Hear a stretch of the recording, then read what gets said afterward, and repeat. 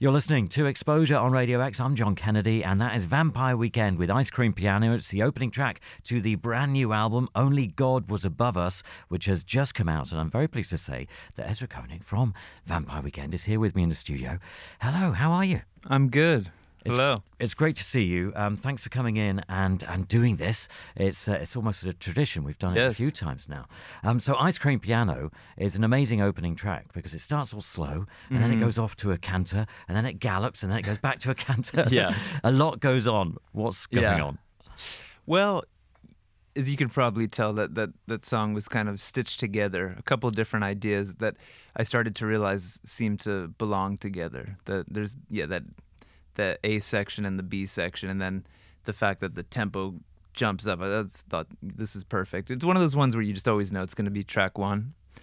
And I think it kind of sets the tone for the record. It opens with some profanity, which, a lot of people are like, oh, that's like a interesting way to open the record.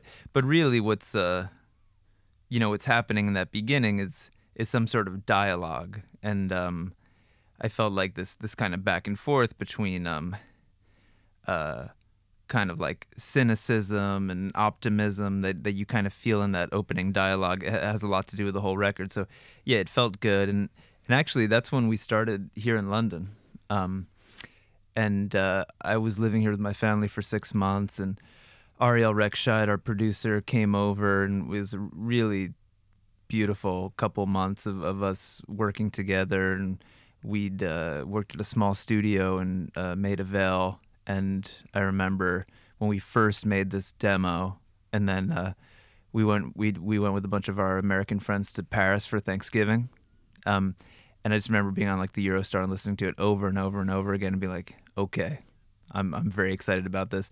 And I was never, even though people occasionally suggested other stuff for track one, this is I'm very open to feedback for sequencing, and the other guys bring a lot to the table there, but I was just like, I can't budge on this one. Yeah, that's interesting. And what is an Ice Cream Piano? Is that the color, or is it a particular sound? It's in the chorus I'm saying, in dreams I scream piano, like the musical term. So for anybody who never studied music, on like the sheet music, they write the how loud you're supposed to play. So forte and fortissimo are very loud, piano's quiet.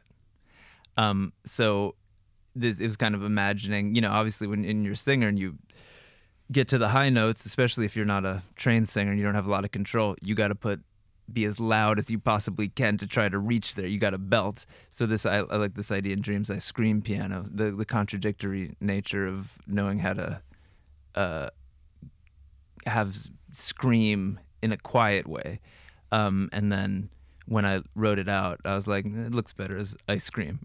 Ice cream piano. Yeah, it's weirder. Yeah. Excellent. And you say you recorded that song or started that song in London, and I understand that the album was recorded kind of all over the world. Yeah. Much. So why was that? It gives it this kind of like glamorous international vibe when you look at all the cities, London, New York, LA, Tokyo. It's a little bit more mundane. It's just that my wife had different jobs in places, and so we moved the family, which was great and fun, and also provided a lot of downtime. So I wasn't obsessed with the album all the time. But if I'm in London for 6 months, of course I'm going to see if Ariel wants to come work for some of that time, or if I'm in Tokyo for 6 months, I hoped he would come. So. Yeah, even though it had this real international feel, in some ways, wherever we were, it was just back to our semi-amateur feel of just, a couple guys in front of a computer, just, talking about life. Yeah, because there's an interesting aspect to the whole record where a lot of it sounds quite raw in places. A lot of the way it's recorded sounds raw, and it sounds like a band in a room. But then on top of that, there are strings, there are choirs, and all sorts of other sounds. Well, it takes a lot of work to make it sound that raw. And Ariel is truly the master of it. He's obsessive. There's times where he would have... he had CT come in on one song, I think it was classical, and he said, all right, just start playing. He's like, what do you mean? And he was like, just play the main drum part. Without a click track, without any kind of guide track, because he just wanted to see what speed he played it at. And the truth is, back in the day, of course, it's a natural tendency of humans to be raw. So if you were trying to produce something slick in the 70s or 80s, you would need world-class musicians, a world-class producer, and that would be the hardest thing in the world to do, is to, make the Thriller or something. You need the best of the best. Whereas today, the default mode of music production is loops on a grid. So to make something that has a little bit of natural sway and movement and the tiniest speed up, the tiniest slowdown like you might get in a live performance, that actually takes more work. It's much easier to make something slick now, and to find the middle ground takes forever. And so we're always re-recording drums and trying to move this and that, and thankfully I would probably give up sooner. So I'm glad that Ariel is always kind of so monomaniacal about it, because he'll always stop and be like, this sounds a little bit too dead, or I'll be like, it doesn't is that part like a tiny bit messy, and we'll find that perfect middle ground where we leave the life in. Yeah, but it takes forever. Yeah, that's really interesting, because there's so much to listen to on the record that each time you listen, there's another little thing that you pick up on, and yet at the same time it sounds relaxed, and like you're with a band in a room as they play these songs to you almost, which is quite interesting. And classical, you mentioned, that is the next song. Right. It kind of starts with this strumming guitar. It could be you in the corner. Yeah. But then there's so much more going on. Right. No, yeah, absolutely. I mean, there's 2 different drum sets kind of going at the same time. There's saxophone, and yeah, it's with Vampire Weekend. It's rarely a band in a room. We've always been too much. I mean, we do that live, but we've always been such a think of the albums as recording projects first and foremost, and we'll sort it out later when it's time to play it live. But I think within that, we still try to keep our kind of messy human performances, and there, sometimes that involves kind of time stretching them, or playing something in an easier key and then moving it, and that gives it sometimes an even stranger quality. But that also gives it it can give it like a sampled feel, almost like we're sampling ourselves. And that was an important texture I think this album needed. There's actually not a lot of samples on this album, but there still is that feeling of taking bits of live material and reorienting it together. Yeah. It's interesting because classical has these lovely piano chords, and the way piano is used across the album, sometimes you think, well, is that looped, or is that somebody playing through the whole song? And it's just fascinating to listen to. And then with classical, when that sax comes in, that's like, whoa. Yeah. So what's the song about? Well, I wonder what the first lyric was. It was probably the hook. I know walls fall, shacks shake, bridges burn, and bodies break. It's clear that something's going to change, and when it does, which classical remains? Which, I guess as I think about it now, what does that mean? I guess it's a little bit of like the victors write history. So there's always the idea of what's classical, what's understood as being consensus history, reality, consensus values, classical values. That always changes, and there's always a fight between different factions, and of course everybody knows this. You go back through history and you think that everybody always believed this, and it's like, no, that time won out, and depending on where you sit, sometimes the good way of thinking won out, sometimes the bad way of thinking won out. So especially in an album that's I think has a lot of layers and a lot of references to memory and the layers of history, there's something kind of cool about looking backwards, not saying, well, which political idea is winning out in the future. It's almost looking backwards. Which political ideas of the past, which philosophical ideas or spiritual ideas of the past will win in the present and rewrite history. I'm getting a little bit back to the future with my timeline. Forgive me. It's very interesting, though. So what can you tell us about Capricorn? I mean, this is a slower track, and you slow things down with these lovely, loose, open-sounding drums. Sounds great. Thank you. Well, this is a song that it was an early one. You know, if I played you the demo from, when would this have been, 3.5 years ago or something, you would see all the components that go into the final product. Of course, it still took a lot of work to get it there. But kind of came together over at Ariel's house, and yeah, it naturally started with acoustic guitar and piano and kind of slow and pretty. But I knew that, I don't know, I wanted this album to have a hardness or a toughness or a heaviness. I'm not sure what the best word to describe it is. So you can imagine if you only heard the first verse and chorus, it's kind of like a tasteful 70s type song. And I remember saying, I was like, I just have this feeling that like it could get like big. And I don't think it really ended up sounding like shoegaze, but almost like Yeah. So he was like, all right, let's get out the whammy pedal. And through this kind of like really these intense guitar moments and the synth that we kind of played together, I was going while he's kind of like twisting the knobs.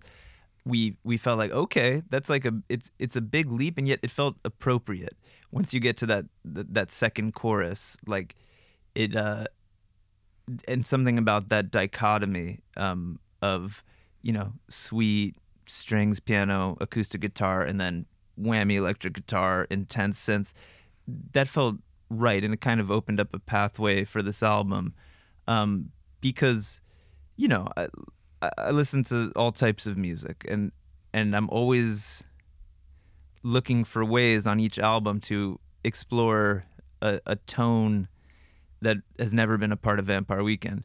But I'm very cognizant of the fact too that it needs to sound like Vampire Weekend. So the idea of saying like things like heaviness or big guitars, that's very much not what we started as. And when we started, there was not a distortion pedal in sight. I was obsessed that I wanted my guitar to sound clean and simple, and that's what I was into at the time. And of course I still liked a lot of the classics of distorted music, but there was no way to integrate it. Whereas now it's kind of thinking, how can we still sound like Vampire Weekend? So once we had this, it was a good proof of concept that an element which had barely been a part of our music could sit comfortably in our world. So it was an important song in that sense. Yeah, it's really interesting. And it's very integrated, and the way the strings work, there's a great contrast between the two areas that you're bringing together there. And Capricorn, is it a star sign reference? Is it what? It is a star sign reference, and I'm lucky that a lot of things rhyme with Capricorn, because I just remember thinking, I've always been interested in that feeling that I don't know, for me, maybe because I'm from New Jersey, I associate with Tony Soprano, that feeling a lot of people have. I didn't get in on the ground floor. I missed the opportunity. Other people got while the getting was good. I got in some weird halfway lost generation type thing. And so I remember kind of writing a thing like, and I don't know that much about astrology, so I was thinking, well, yeah, I was like, what sign is born at the end of the year? Because I was thinking about somebody whose birthday is like December 30th. And it's like, oh, what year were you born? It's like, I was born in 1987, but then, for a day. So I was thinking about that concept. You're born the year that you were born, because people really care about the year they were born. People put it on their license plates. People use it in their Reddit names. I don't know. People like, or whatever, get tattoos. So I was thinking about, well, yeah, what if you're the person who was born in a year, but you got 3 days of it? And there's something about that felt like that kind of not getting in on the ground floor. So anyway, if it had been Sagittarius, I don't know what I would have done, but Capricorn, the year that you were born, finished fast, and the next one wasn't yours. And I was like, whew, okay, good. Thank you, Capricorn. I love that. Sometimes simple things are important in how you create. Absolutely. Something that makes things work really well. Only God was Above Us as the title. Where does that come from? And I think it links into the artwork, doesn't it? Yes, and on this album, we were very lucky to find the images that would comprise the album artwork pretty early in the process, which is not always the case. And there are these incredible pictures taken by Steven Siegel, who was a young photographer in the 80s in New York. And he went to what he described as a subway graveyard in New Jersey. So as soon as I read that, I loved everything about that. A subway graveyard in New Jersey really spoke to me. And these, kind of messed up 80s New York subway cars that are bashed up, covered in graffiti, were overturned. So, just picture a subway car, but it's on its side.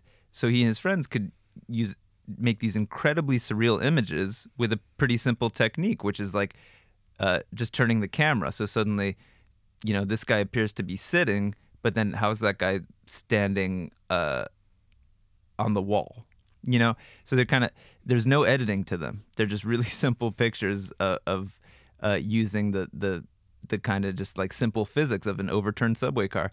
So I was so struck by them because I loved the look of them. I loved how surreal they were, and I got stuck on one in particular. I said, this is the album cover, and it's such a beautiful image that eventually I realized I don't want to mess this up, throwing a big old Vampire Weekend or a title on it. And the only text that you can see in the image is a newspaper this guy's holding, which I imagine Stephen probably chose purposefully, which was from 1988 New York Daily News, and the headline was "Only God Was Above Us." So I said, all right, we'll call it "Only God Was Above Us." And that was early in the process, and I thought, at first I just thought, yeah, that's a fine name. And then, as the years go by, I started to think, no, this is meant to be. This is the only name. And then eventually I paused and I said, why did the newspaper say "Only God Was Above Us"? I didn't even, whatever. I'm thinking about a million other things.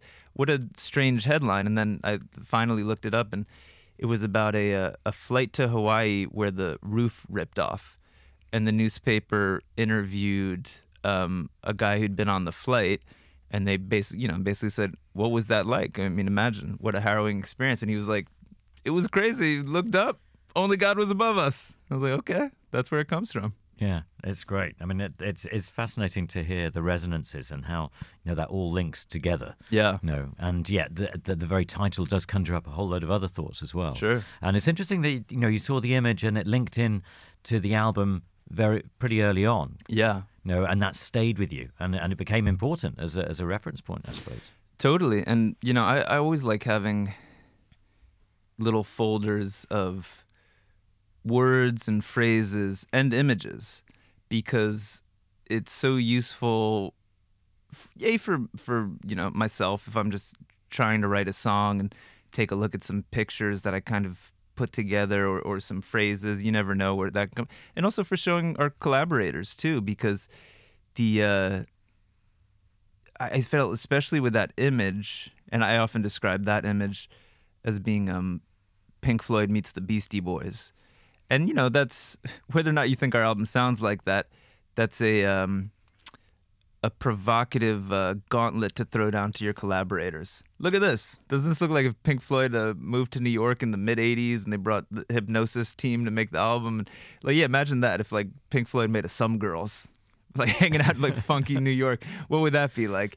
And again, whether or not it sounds like that, these strange ideas get people's minds going, Yeah, totally. That sounds great. Connect is the next song. And this is interesting because at one point it just stops.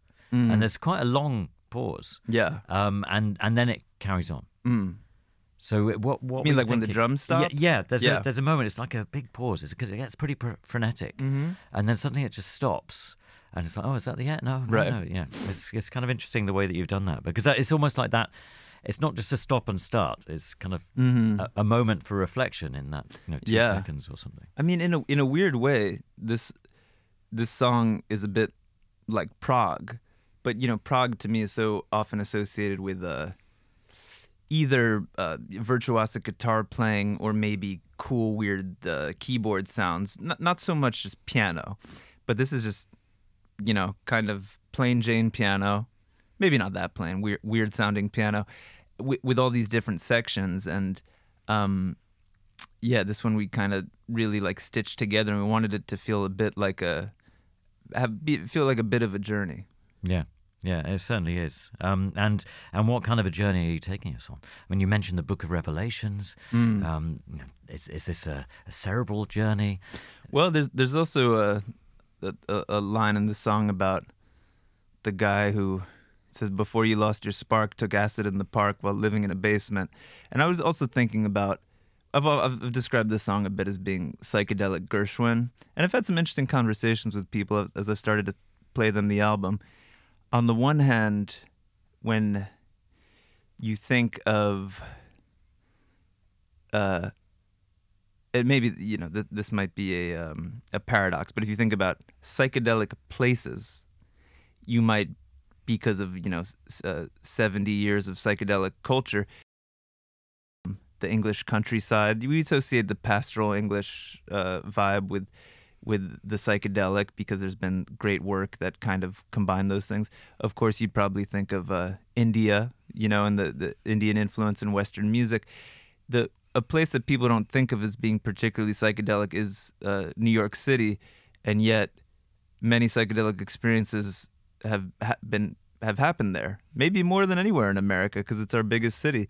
And you start to talk to people, and I've met so many people. So the first time I took a lot of acid or mushrooms was in Central Park, and you think like, right, because that makes sense. And people, I'm sure they saw beyond the veil, and they probably had some strange experiences of being in surrounded by trees, and then making it to Fifth Avenue or Central Park West, and kind of seeing this insane cross section of humanity. So I always thought there was something interesting about combining the very down to earth, no nonsense side of New York with the kind of spiritual psychedelic side. So I think there's a little bit of that dichotomy in this music. And then also you think about what is psychedelic music? Like we have a certain it's become a genre, so it's a set of references. But of course, you're trying to describe the indescribable, and you could think of, what about is Gershwin that far away, from these kind of strange forms of spiritual music, and obviously jazz, and whatever. I could go on and on. Yeah. But Yeah, that's really fascinating. And does that link into Connect and the title? Because is this about trying to connect? Because in many ways, a psychedelic experience is about connecting or trying to reach out. And absolutely. Yeah, and I was kind of thinking about the whoever this character is in the song, the person who maybe used to take acid in the park, but they're at a later phase of their life, and they're saying, is it strange I can't connect? It isn't strange, but I could check. And basically, ultimately, they're saying the grid is buried in the ground.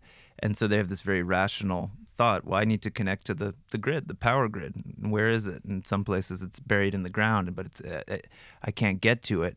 This, whereas, there's people with different philosophies who would probably with great sympathy say, oh, you feel like there's this distant thing you can't connect to, or you're missing you don't have the right wire to connect to it. And they would almost probably gently with a laugh say, it's much easier than you think. You're already there, So anyway, those kind of ideas are floating in there. Yeah, fascinating. This has a kind of new wave feel to it, I think. And prep school gangsters, a group you've encountered at all? Are they a real tribe? Many times. Yeah. Eternally in my life. The prep school gangsters originally, it's best known to some people as a kind of iconic New York magazine cover from the 90s. It has a really beautiful picture on the cover of a bunch of these kids. And it was about children of extreme privilege, Upper East Side kids but living in New York where things are kind of jammed together, who were kind of stepping into a world of crime and interacting with people from much less privileged backgrounds, and hence the prep school gangsters, prep school kids who want to be gangsters. This song is not about that, about them in particular, but it just got me kind of thinking about that kind of strange interaction. And then, I wrote down that phrase, years ago, and just like, that sounds like something that should be a Vampire Weekend song one day. And then I thought, well, what's my way in? I don't want it to just be like silly. And I just kind of thought more about the as much as the phrase prep school gangsters kind of can sometimes get a laugh or put a smile on somebody's face because it seems so silly, then I realized the idea of of a prep school educated person of extreme privilege who still sees the world through a gangster lens, it's not that silly. That's half the people I've met in my life. So I started to think that's actually a pretty interesting archetype when you take it out of prep school. What if can you encounter a prep school gangster who's 60? I think I have, And so I got interested in that, and I got interested in this concept of, and also, not to judge these people too harshly. I also like this idea that there's some sort of conversation happening between the prep school gangster and maybe the non-prep school gangster, and the fact that, many people have made this point, the kid on the Upper East Side, some of those kids, their grandfather may have been what we might call a gangster in some sense, whether they were literally, running numbers or they, forcefully took over an industry or something. And the idea that the person who's now competing with them, looking at them as a child of privilege, one day that person might have a grandchild who is, a prep school gangster. So, whatever, for better, for worse, these things do happen in America. The American dream does happen. And the fortunes of families deviate widely. So anyway, these are all thoughts that went into this song. Yeah, very interesting. And is that, right at the end of it, there's this big horn section or brass band? Yeah. Where did that idea come from? That was just like, who knows why? Because like you said, this song is it's a guitar song. It's, in some ways, I think it's one of our most like indie type songs. Dung, dung, dung, dung, dung, dung, dung. And I don't know, from the earliest demo, I just remember being with Ariel, and I was like, oh, and then it should end with like, with like a big kind of grandiose brass thing. And that just always put a smile on my face. And maybe somehow that relates to the title. I don't know. It just always felt right. And even now, I've been playing back the album for people, and I still like it. So I'm like, yeah, that feels right. It ends with this one note. And I was kind of been joking with the guys. CT plays a little trombone, and Bea was thinking about taking up trumpet, and I was like, okay. And then when we end the song live, you guys grab the horns, run to the front of the stage, and bum, the end. Well, that would be really exciting. It'll be interesting to see how it happens. The last time around with Father of the Bride, that was fantastic, because the live shows after that, the band had grown, and suddenly it was maybe 10 people on stage, or maybe even more, and it was really exciting to see how you performed those songs that were part of that album. Yeah, and there's still going to be a lot of people on stage, and it's just, on the one hand, we're very excited to try to faithfully reproduce the new album, but we're also so excited to go back, and we have a few new instruments on stage too, and these like really simple things, just we have so much fun doing and make us so happy, like playing the song from Father of the Bride, Sunflower, with harmonized tenor sax and violin, just instantly. It's the same but different, and we feel very lucky that we have some more colors to play with now. Yeah, exciting. The Surfer is the next song on the new album by Vampire Weekend. This has some kind of melancholy feel to it. It's quite haunting in places. What can you tell us about The Surfer? Well, The Surfer has a long history. It was a demo that I started with Rostam years ago, and it wasn't melancholy. It was very kind of upbeat, different chord progression, different tempo, and there was something very cool about it, but I never felt like I quite understood what it was trying to say. And then years later, kind of was working on a different piece of music, and I started singing the melody and words on top of it, and I started to feel like, this tone suits it more, or at least I understood more what it was trying to say. And this is one we worked for a long time on. It's probably the most orchestral song. Ariel really went hard. He was like, we need a proper orchestra, and we did. We recorded a large ensemble at the East-West Studios, an old school studio in LA with like a big live room where they did Frank Sinatra records and things like that. And we talked a lot, and also we wanted to have a grittiness. I always thought like the opening sounded like Cypress Hill or Wu-Tang, just stuff that people, for us growing up, just the greatest, the music that on the one hand, you might say it doesn't have too much to do with Vampire Weekend, but it's some of the greatest recordings of our adolescence, you know? And yes, we were trying to find that middle ground between something kind of big and grandiose, almost like David Axelrod, and still having a grit. And then, this is how it turned out. And it feels, it always felt kind of proper that this would begin the back half of the album. It's not the way the vinyl's split up just because there's technical specifications for vinyl, but this is track 6 and it's a 10-song album, so this is the beginning. And when I think about, everything we've just listened to, these songs that seem to have conflict and anxiety in them, and I like that here there's a turn, and you're talking about the character of the surfer, and especially with this kind of the dark intensity of this song, the surfer no longer just feels like, what a lot of people think of as a surfer, like a chilled out Southern California or Hawaiian person.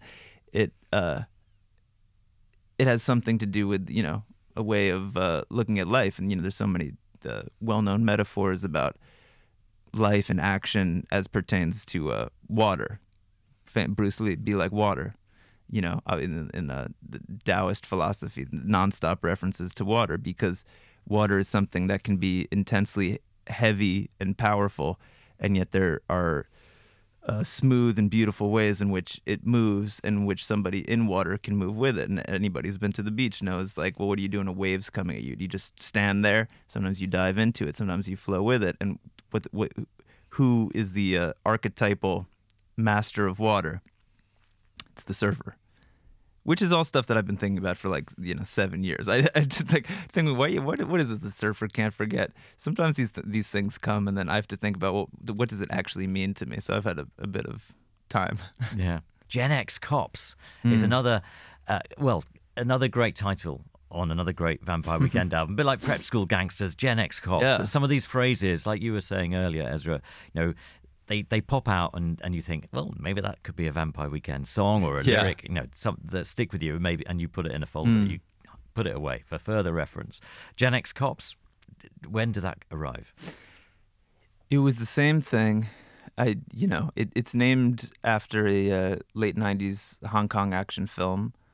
And again, I wrote it down, and then later, at some point, kind of recognized, Prep School Gangsters, Gen X Cops. That's like an interesting resonance. They're similar phrases, the way they're written out. But this one also goes way back. It started before there was the Gen X Cops angle. It started as a simple kind of half-finished demo that CT and I made, and there's a very special song to me because it's the first Vampire Weekend song that really came out of me and CT sitting down and say, let's write a song together. And we worked on the chord progression together and the riff, which, he started playing. Again, this is years ago. This is back in, remember, it was in his apartment in Brooklyn. So whenever he lived in that apartment. And he had this lap steel guitar. So, he was playing with a slide, which is how you get this kind of strange sound. It almost sounds like a synth, but it's so smooth. I never play with a slide, so if I was playing that, it'd go ding ding ding ding ding ding ding ding ding ding ding ding ding ding ding. And we knew there was something cool about it, but it didn't quite like the B section, and put it away for forever. And then I was revisiting it because we'd never done anything with that part of the song, and I thought maybe I can write a new B section, and I did, and then we started working on it, and I showed it to Ariel, and then he got excited, and we tried a million different arrangements and drum parts and tempos, and then we finally landed here, and I think it represents, on this album, roughly, when we were working on it, I would sometimes just in a very crude binary be like, well, we got our punk songs, we got our hip hop songs. Obviously, like the Surfer would be more hip hop in terms of the groove and the tempo, and this one would obviously be one of the punk ones. So we tried to make sure it had that energy, and even this was the one we were working up to the last minute, just like adding little like guitar stabs and new, trying the drums one more time just to make sure that it had that slightly frenetic quality. Yeah, fascinating. And where does Mary Boone fit into that description? So if you've got punk songs and the other songs, Mary Boone is in a different category entirely. I would if I'm painting with broad strokes, that one's still hip hop. Oh, it's still hip hop, right? Because Okay. it's a big our Soul to Soul Back to Life remix drums that we sampled. It's the only sample on this album, and it's just one of those. And normally there's a part of me that kind of felt like, well, maybe if we're gonna sample something, maybe it should be a bit more obscure. I think that those drums have been sampled hundreds of times by people. That's my understanding, and yet it just felt so good when it came in. They were like, all right, yeah. The rest of the song is a bit orchestral and stuff, but that part is just that classic feel good hip hop groove of that era. Yeah, wow, amazing. And yeah, I mean, there's these amazing choir backing vocals, and is Mary Boone a real person? Yeah, Mary Boone is a real person. I mean, the song is not about her in any way too explicitly. She was a prominent New York art dealer. I think she became well known in the 80s, and she has an interesting story. But if anything, there was whoever's in the song is addressing her, and I kind of pictured it more as the newcomer to the city. And saying, like it opens, you weren't hiring, but I was looking. Maybe this person is trying to work in art. Maybe this person wants to be an artist, but they keep addressing Mary Boone. I'm on the dark side of your room. I kind of picture this like person who just like wants a piece of the action, and they come and just like any big city, that's how it works. You got the people. It's a destination for people who want to make it in some capacity, and some of them really do. Yeah, that's really interesting. And how do you marry those thoughts with the music? So with this track, when you were kind of thinking, right, let's sample that beat, let's see what we can do with that. Is there any thought of the lyric or anything like that at that point? Because it sounds like you're just kind of enjoying, experimenting with those things and seeing if they'll work. Or is the concept of this person arriving in New York looking to be part of the action, is that already there and you're articulating that musically? It often comes really slowly, and the truth is these kind of soul to soul sections, there's no words, and that's often been the case. You get something and it feels good, and you kind of, there's always a moment where I think, oh, maybe this song would have real potential if then a big vocal comes in and takes it to the next level. And I don't know if I'm lazy or unambitious, but I'm just kind of like, I don't know, I like how that sounds. So it's interesting to have there's a lot of lyrics on the song, and then have these instrumental moments where the music just speaks. So yeah, they're definitely in. Everything comes little by little. Yeah, it's hard to say what. It's a bit of a chicken or the egg thing. Yeah. And Pravda, as you articulate in the song, is the truth. What truth are you seeking here, Ezra? Well, I guess the first thing that I'm self-conscious about clarifying is that these lyrics would have been written at least 3 or 4 years ago. So before the Russia-Ukraine war. That's a bit above my pay grade. The idea that somebody, or is it saying something? No, it's not the case. In fact, whatever it was back then, I think I probably had more like the Cold War on my mind. And actually, it's around the same time I worked on a song for Liam Gallagher called "Moscow Rules." So yeah, they're kind of two Cold War songs. So yeah, what little I know about it is that Pravda is the Russian word for truth, and it's also a famous newspaper. So there's this kind of funny irony because from the Western perspective, they would often refer to the newspaper Pravda as being full of lies. Of course, this was a time of great political tension, as it always is, and so there's even people who use the phrase Pravda to mean propaganda.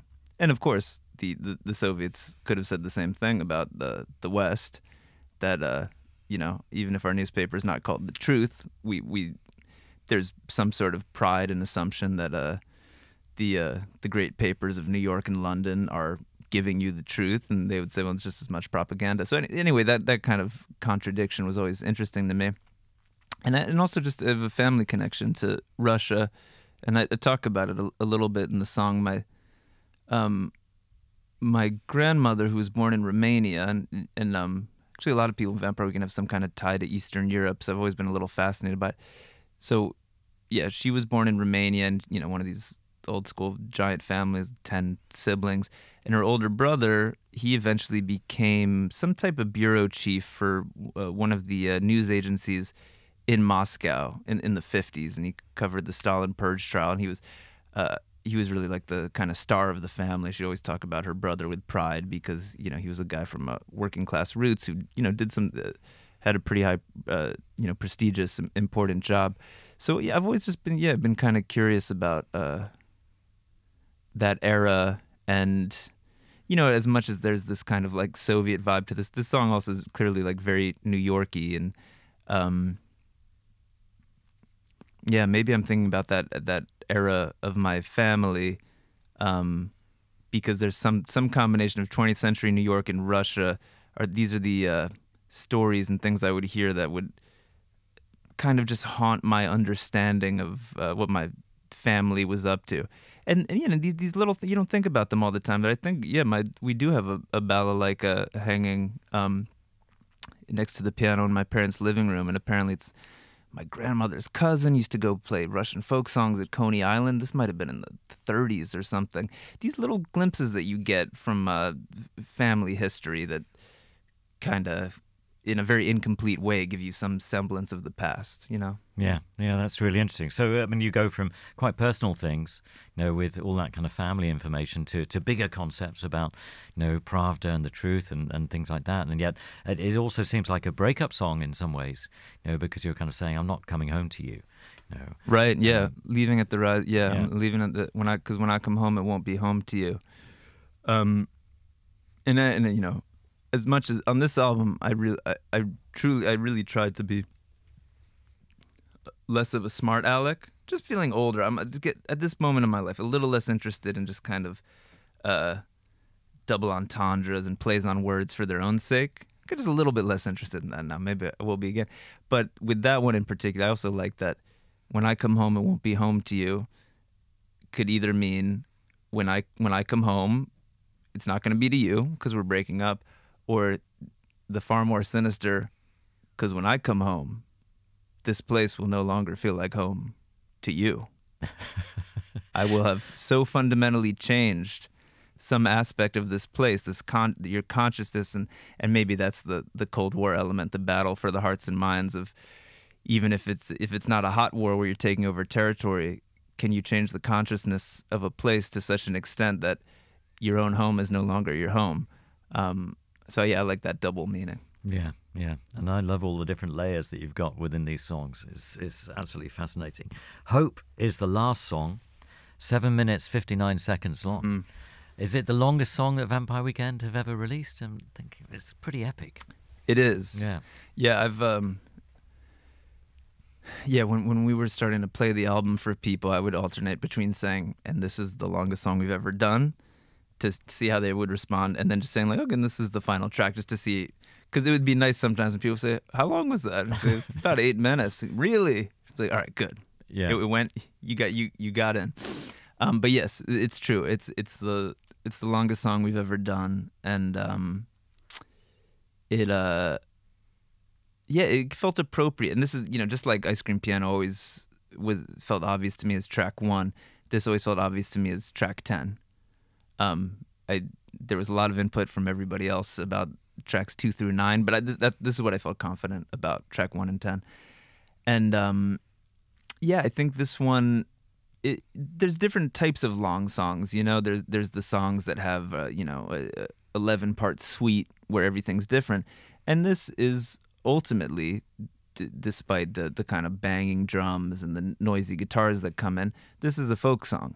So it's in the lineage of these old folk songs where, you know, there's just a lot of verses, and I've always loved folk music and felt very connected to it, and of course I love the new school folk music of the 20th century, with Bob Dylan and Neil Young and what they did with those forms.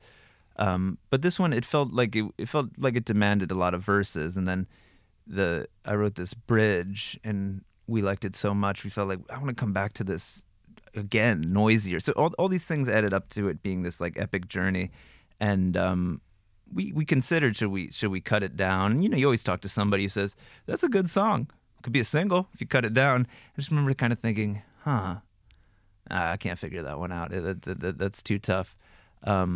So yeah, that's how it ended up being the longest. You got enough singles on this album. I hope so. Yeah, I think so.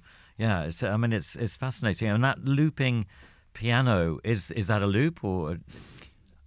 Knowing Ariel, he would have demanded that I played it more than once. I'm lazy. I'll say loop it, and he'll say play it more than once. And then also, this is where I think you get into some of Ariel's genius, and where he goes so deep into these songs, you know. And of course, I have something to say about it, but sometimes it creeps up on me too, where I realize, oh, every time we return to that figure, it's a little bit different, and that's pure Ariel. That's when I leave, and I come back in a couple of days, and he's been sifting through everything we did, and I realized, oh, the first time it's a piano, the second time it's two piano, or don't quote me on this. Then it's just an organ. That time it's just acoustic guitar, and you realize he really thought about it, and it's not just variety for variety's sake. It often there's some sort of narrative component, and that's where his attention to detail, and even the drums. There's like a looped quality to the drums, but then when you listen to them, you're like, wait, that fill never happened before. That's pure Ariel. Radio X.